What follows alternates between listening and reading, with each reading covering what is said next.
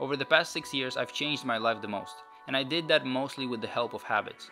And through trial and error, I came up with a simple set of actions that made this process much easier and more fun. This system has helped me build a lot of good habits, the most influential being exercising regularly, which led me to feeling much better and building a decent physique, reading almost every day, which helped me read over 70 books, and recently I've been using the exact same system to break my bad habit of staying up late. I believe in this process it's important to find what works for you. So in this video I will share the things that work for me that you might find useful and maybe even add some of them to your system. Start small. I've been struggling to wake up early for a long time because since I was in high school, I developed a bad habit of staying up late. So when I had to wake up early for school or for work, I wouldn't get enough sleep, and on weekends and days off I would sleep until 1 p.m. I tried many times to break this bad habit, but I did it wrong because every time I would just jump into the deep end and say that from tomorrow I'll start going to bed early and wake up at 6. And the funny thing is that I would just do it for a couple of days and then it would get too hard, I'd lose my motivation, and eventually I would just get back to my old routine. So recently I decided to try again, but this time I've been doing it differently, no jumping into the deep end.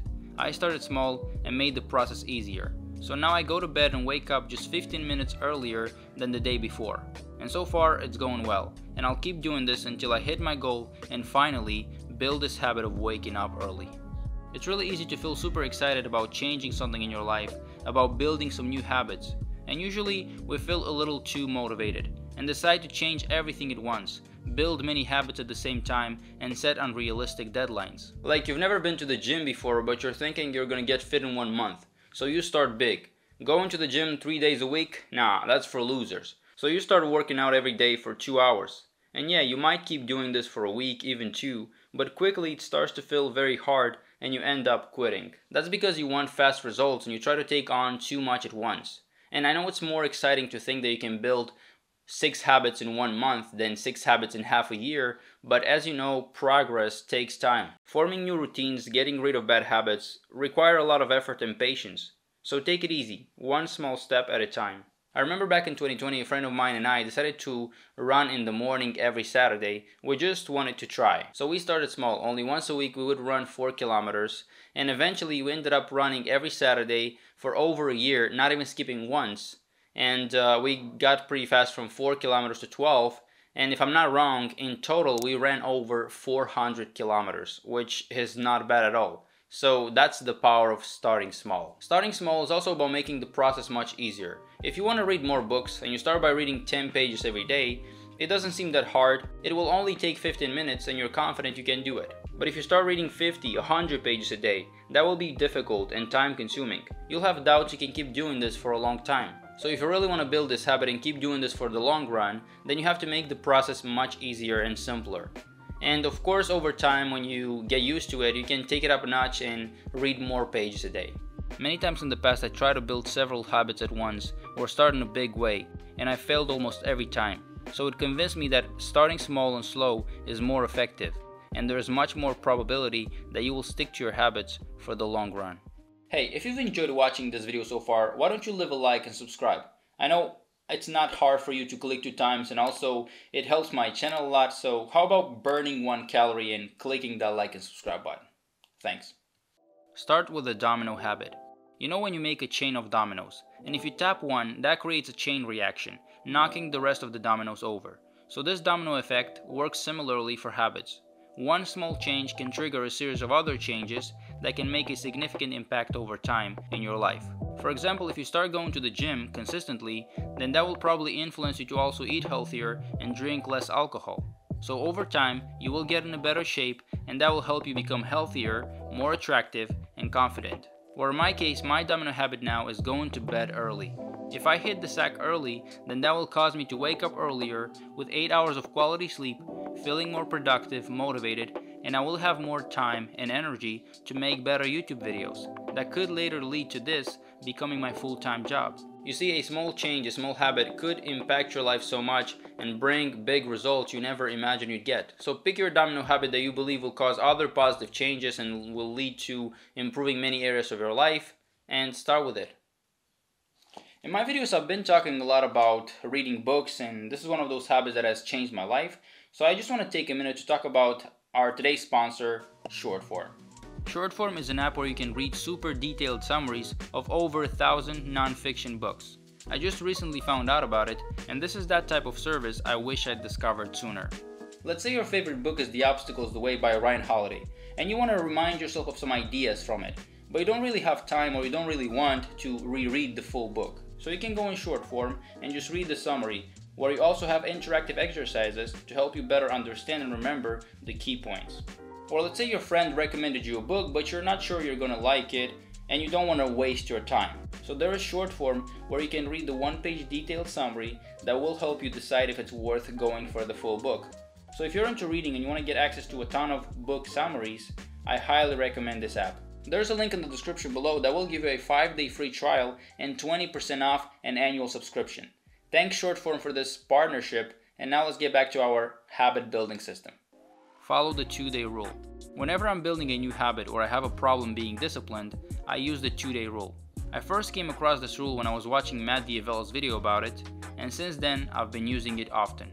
So the 2-day rule is very simple. As Matt says, it's a promise to yourself that you will not take off 2 days in a row from your habit. This is life and unexpected things happen. You can feel sick, lazy, have a busy day and no time for your habits, so you will skip days. Everyone does, unless you're David Goggins or someone. 18! They don't know me, son! Get it! 19! They don't know me, son! But that's okay. I consider myself a pretty disciplined person, but still, sometimes I can skip workouts, meals, I can still go to bed late from time to time, so the 2-day rule is exactly for that. What I like most about this rule is that it allows you to be imperfect and take days off when you need to, but at the same time it doesn't let you skip weeks and months. It prevents you from getting stuck into a procrastination rut and completely forgetting about your habits. There are days when I have to work out but I don't feel like it, and I can take a day off because I skipped the day before. So what I usually do in this case is just show up and do at least the bare minimum. Spend only 20 minutes doing the worst workout ever, but it's important for me to stay disciplined and not skip 2 days in a row. Because I learned that's actually much easier to get back to your habits after a day off, but it's hell of a lot harder to get back on track when you skipped several days in a row. So I know people don't really like rules, but this is a good one. And if you're taking it seriously and you're committed to it, it will help you stay disciplined with whatever you're trying to do. Now let's just all thank Matt D'Avella for coming up with this amazing rule, and let's get to the next thing. Enjoy the process. I understand that everyone wants to reach the destination, to finally change, but if you will hate every single day, every single part of this process, nothing good will come out of it. For the past 5 years I've been pretty disciplined with my workouts. Like I said, I rarely skip days, and that's because I love to exercise. It brings me pleasure. When you like what you do, when you enjoy the process, it's much easier to build habits and change yourself. So if you want to get in shape but you hate going to the gym, then find a way to make it more enjoyable. Maybe go lift weights only 2 days a week and the rest of the days play some sports or do yoga or something. If you don't like a specific exercise, find a different one that you might like. If you don't like reading, listen to audiobooks. It is about finding alternatives and trying to make the process more enjoyable. And yeah, to change you'll have to do many hard things you don't like.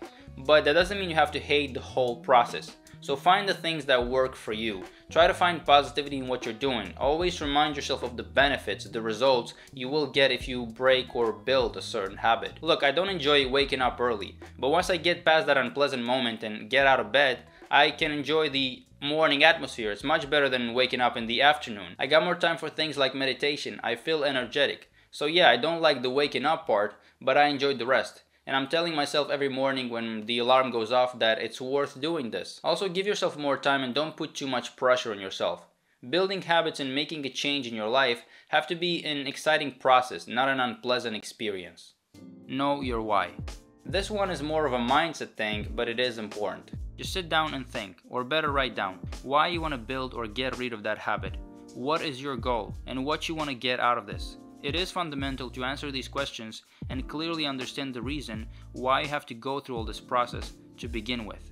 I don't care how corny this sounds, but when there's a strong why, then everything you do makes sense. Every mile you run, every rep, every minute of work makes sense because there's a system of beliefs and values behind your actions. And this helps you keep going when you lack motivation, when it gets uncomfortable. Because in your head there's always going to be, I know why I'm doing this, so I will get to the finish line. If you don't find meaning in what you do, then you'll quit. It's as simple as that. I believe that without a clear reason, it's very difficult to keep the good habits and hard work going on.